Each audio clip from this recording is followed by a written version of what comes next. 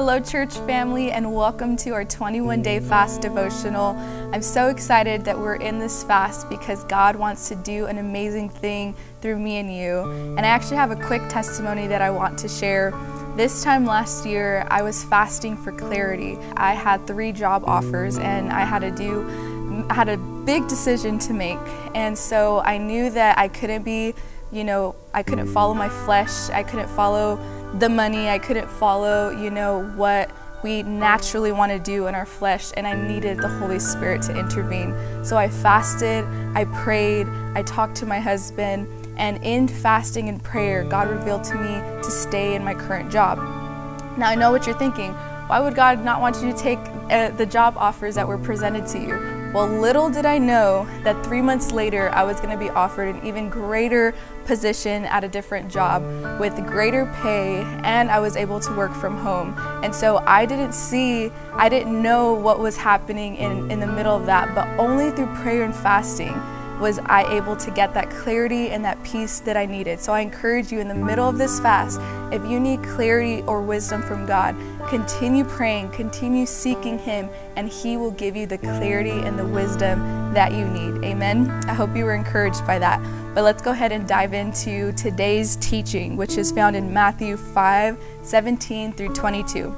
Don't misunderstand why I have come. I did not come to abolish the law of Moses or the writings of the prophets. No, I came to accomplish their purpose. I tell you the truth, until heaven and earth disappear, not even the smallest detail of God's law will disappear until its purpose is achieved. So if you ignore the least commandment and teach others to do the same, you will be called least in the kingdom of heaven. But anyone who obeys God's law and teaches them will be called great in the kingdom of heaven. But I warn you, unless your righteousness is better than the righteousness of the teachers of religious law and the Pharisees, you will never enter the kingdom of heaven. Verse 21, you have heard that our ancestors were told, you must not murder. If you commit murder, you are subject to judgment. But I say, if you are even angry with someone, you are subject to judgment. If you call someone an idiot, you are in danger of being brought before the court. And if you curse someone, you are in danger of the fires of hell. Now I know that was a lot to take in. So I'm going to talk about one main takeaway from this portion of scripture, starting in verse 19. It says, so if you ignore the least commandment and teach others to do the same, you will be called least in the kingdom of heaven. But anyone who obeys God's laws and teaches them will be called great in the kingdom of heaven. So what I get from this portion of scripture is that we have 2 choices when it comes to hearing God's word. Number 1 is obey it and walk it out and teach others to do the same. Or number 2, ignore the word and reject it and teach others to do the same. The word ignore means refuse to take notice of or acknowledgement, and to disregard intentionally. So we have a choice every single time we hear the word of God to obey it or to intentionally ignore it.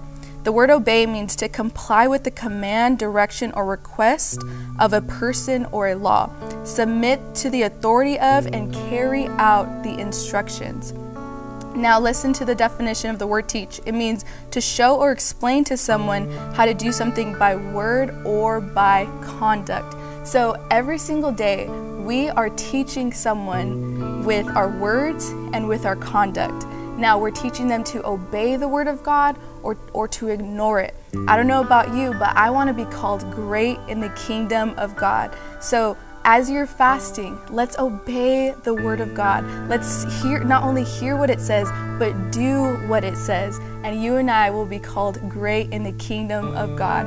I pray that this message encourages you and that you continue in this fast. Again, seek the Lord with all your heart and He will give you your heart's desires. Amen. God bless you. See you soon.